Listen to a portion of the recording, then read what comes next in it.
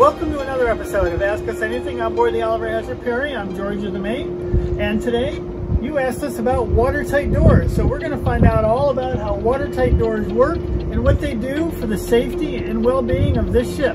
Let's check it out. How does a watertight door work? Well, this brings us to a lot of interesting questions. First, why do watertight doors exist? They exist to keep separate watertight compartments secure, but they provide access to those watertight compartments for maintenance, for storage, and for general access. Just to be safe, let's talk a little bit about buoyancy again. Archimedes' principle states that the force exerted on an object in a fluid is equal to the weight of the fluid displaced. This force is called buoyant force. This is what keeps our ship afloat. Buoyant force pushes upward against the boat. Gravity exerts a downward force on the ship, which is determined by the object's mass or our ship's mass.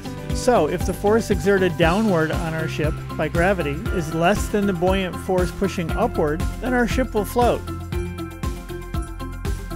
That hydrostatic force acting vertically upon a boat, equal to the weight of the water displaced by the vessel, gives us that buoyancy.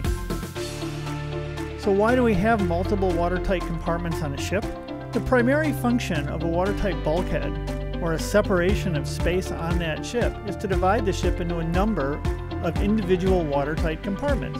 If there were no watertight bulkhead and the ship was a single large space, and if it were to sustain damage that could cause flooding, the entire ship might flood and sink.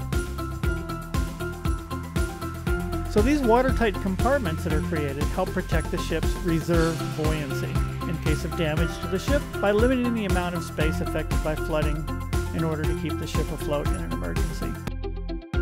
So let's get back to our initial question. How does a watertight door work? In our watertight doors, well, first we have the door itself, and we have a frame that it's mounted on with heavy-duty hinges. Then we have a reinforced frame mounted on the actual door itself to strengthen the door so that it can take impacts of water from both directions. We also have a watertight gasket.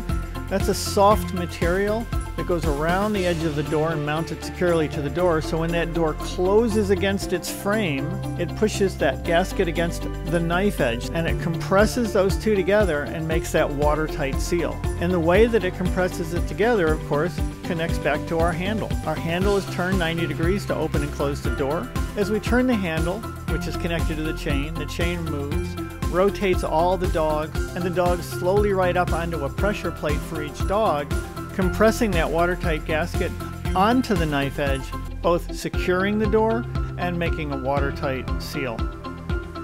The idea of a watertight compartment goes all the way back to 1100 AD in China during the Song Dynasty. Song Chinese naval engineers came up with this idea by cutting up bamboo plants.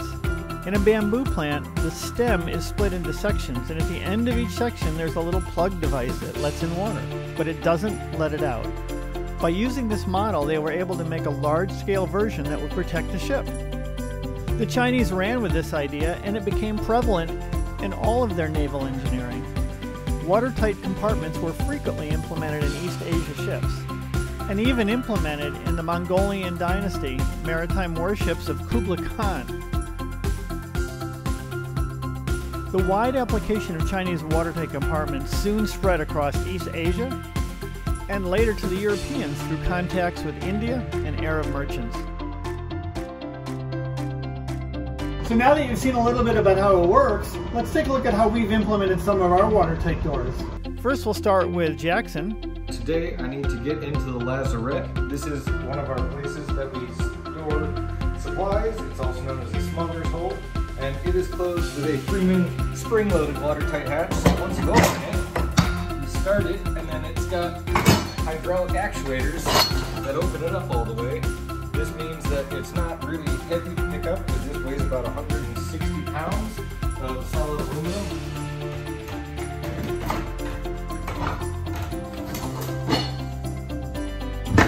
Here's another watertight door that we have on our ship.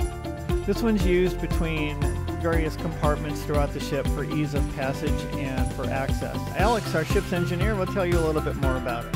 As you can see, the dogs spray the pressure plates, which seals the knife edge to the gasket, creating the watertight seal. The last type we have are these emergency access hatches throughout the ship. They give each of our compartments an alternative path in an emergency in case we can't get out through a normal pathway.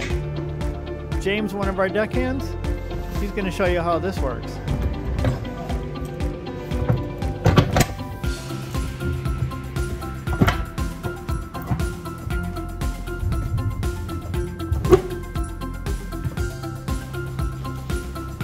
So this is a watertight Bomar hatch. To open, lefty loosey, righty tighty. Lift this up, twist counterclockwise. As you can see, twist nice and easy.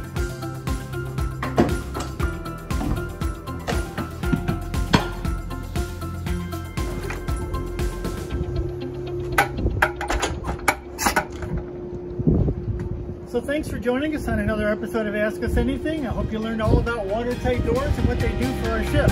See you next time.